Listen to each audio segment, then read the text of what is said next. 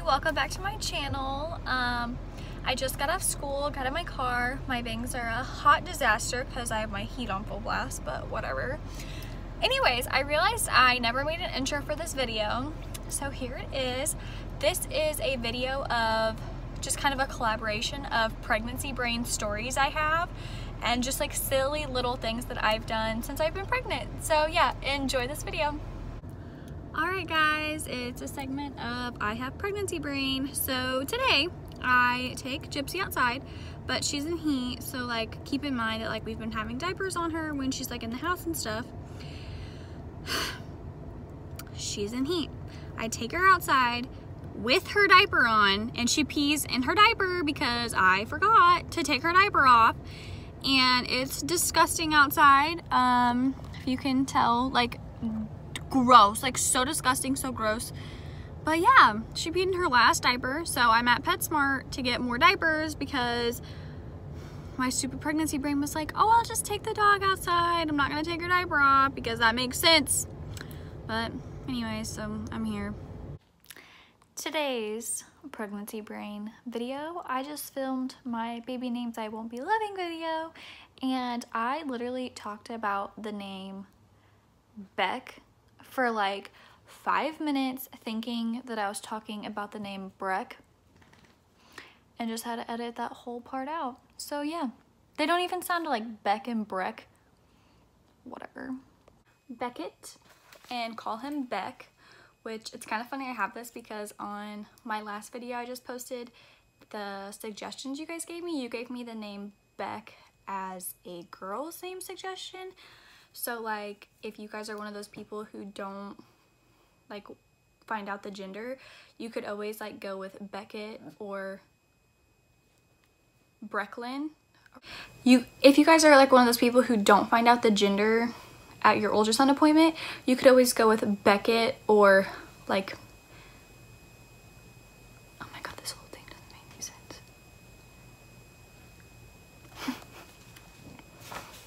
We're just gonna do this one over.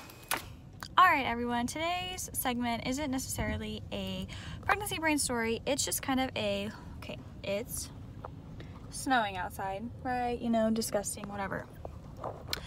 I don't understand why people forget how to drive in this stuff, okay? Like literally there's people parked at the front door of businesses because they don't want to park their car and walk inside. It's snowing, just walk inside. There's people who forget how to drive on the road, like either going like 5 miles an hour or going like 60, or they're just like turning in wrong lanes because there's snow on the ground. Like I don't understand. Like if you don't know how to drive in snow, don't live in Missouri. Like it snows in the wintertime.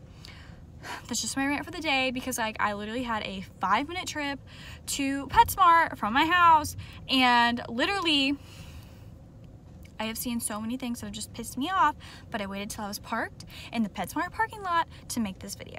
Okay.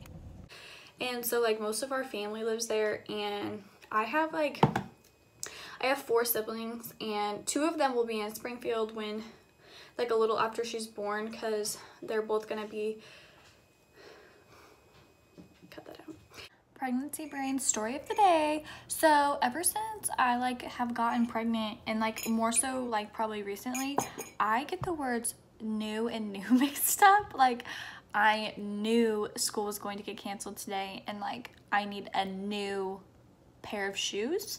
Like guys, I've never in my whole life got those mixed up, but like the past like I don't know, like couple weeks or something, every time I like go to text it, I'm like, which one is it? So yeah. Hey, welcome to another segment of Pregnancy Brain. So this morning I was getting ready for school, and somehow I accidentally locked the door to Magnolia's room, and like that wouldn't like really seem like a big deal because like just fix it or whatever, but all of my clothes are in there because like in our bedroom that's Kyle's closet, and in her room that's my closet, just because we both have like way too much stuff. But anyways, all of my school clothes are in there. So like I found this, and like I've been debating all morning if it's brown or gray, but last time I wore this to school only one person said something about it, So I'm hoping that nobody notices, and if they do notice, they're not like, why are you wearing brown? Because like I feel like it's close enough to where like people aren't gonna question it, but this is literally the only thing I can find to wear because I locked the door to the room where my clothes are at.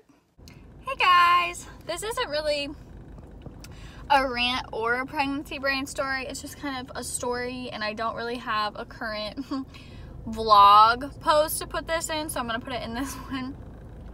So to date this, today is the day that basically everything shut down because of the coronavirus. Like the MLB is delayed, they canceled March Madness, the Missouri Misha tournament this weekend is now immediate family only. Like today is just the day that I just feel like Corona is taking over. So there's currently one case in Missouri, and it's in St. Louis, and I just went to Walmart literally to get dog food, and the lady in front of me, the only thing in her cart when she was checking out was an overflowing cart full of toilet paper. And the guy, like, so I was in this self-checkout line, the guy like parallel to me in the line over here, the only thing in his cart I counted was 20 cans of Lysol. And guys, these are the only two people I saw, because like I just walk into Walmart, I grab what I need and I go. Like I don't dilly-dally around. But I was just like thinking, like 20 cans of Lysol, I don't think I've used that many cans in my entire life. Like I have no clue what this guy's gonna do with 20 cans of Lysol, but it was ridiculous.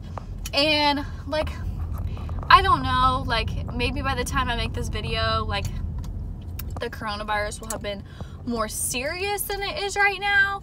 But it's just kind of getting kind of crazy. In Springfield, traffic right now is really busy, and the Walmart parking lot, like there literally wasn't even anywhere to park because there's so many people there just like stocking up on stuff. But anyways, that's just my interesting story, is that I'm curious what you do with 20 cans of Lysol. Please comment down below, because I've literally been thinking of it. Unless you're buying it for like 20 different classrooms and you're like the principal or something, I literally cannot come up with a reason you could justify buying that much Lysol.